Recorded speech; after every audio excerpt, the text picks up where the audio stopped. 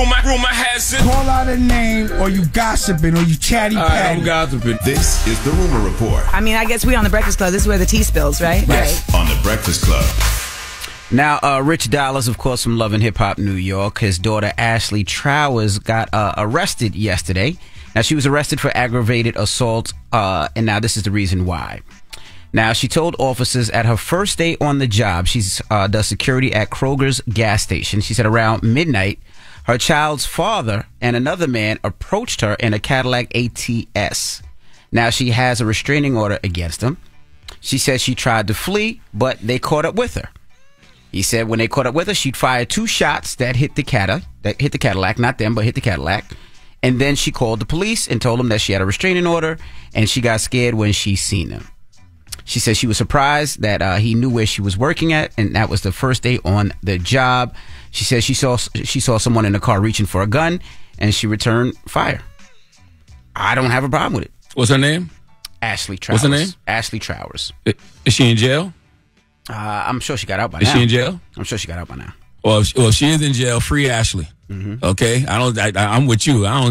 There's nothing you said wrong in that story. I heard textbook self-defense. I heard a woman that went to law enforcement, had a restraining order against an individual. I heard said individual, not respecting the restraining order. I hear a young woman that was scared and fearing for her life, and she used a firearm the way you're supposed to use a firearm. I don't see the problem. Right, and I don't want to say it runs in the family. But Ashley's mother, who was also on Love and Hip Hop, was arrested in 2018 for allegedly shooting her husband. She claimed self-defense, and that case was dismissed. But yes, that's what you're supposed to do. Listen, you did the right thing. You filed a restraining order.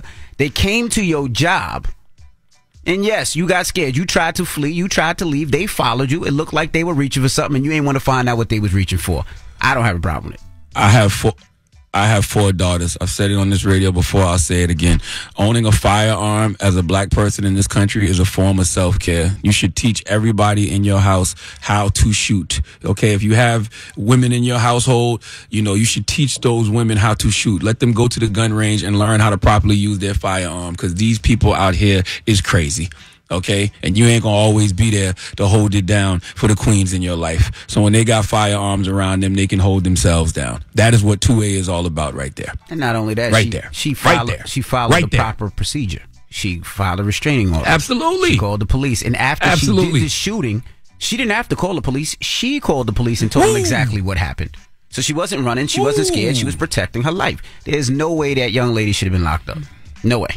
The NRA, Black Guns Matter, every single gun rights group in this country should be coming to her defense. Absolutely. Like every single one.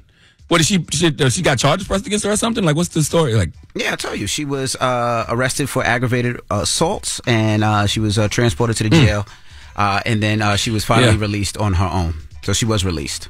NRA, where y'all at? Mm-hmm. This is where y'all at. Like every single gun rights pro-gun group in this country should be coming to her defense.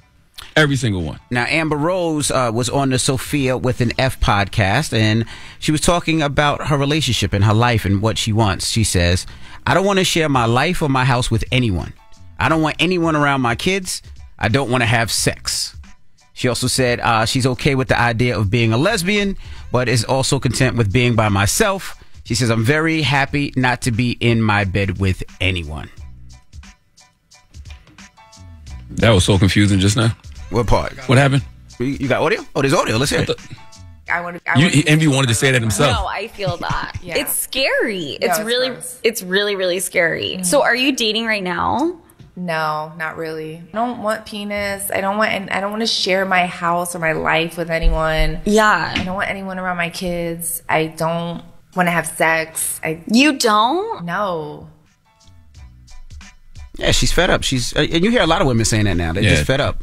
What she said just now made sense. I don't know what the hell you were saying. I read exactly what she said. You was talking to that DJ who tried you that you told us about yesterday. That's what he was talking to. Oh my goodness, that's your rumor report. Who you giving your donkey to, man?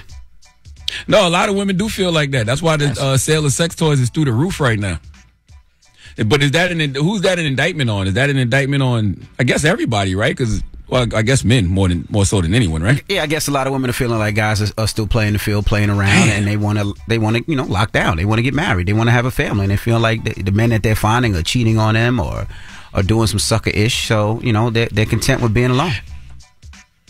And I think when people are on their healing journey, man, you're looking for something more than physical things, to make you feel good. Like you're really looking for things emotionally and mentally that can fill you in a real way. Yeah. And when you on your healing journey, if you haven't properly healed yourself yet, and you still working on your own self-love, you probably don't want to be involved with nobody until you do that. Until you learn to properly love yourself, you can't really truly love anyone else and pour into anyone else. So maybe folks just need to focus on their own healing journeys. There's nothing wrong with that. Yeah, that's true. And like my assistant said, and also that men are too short, and she doesn't want to look for a short man.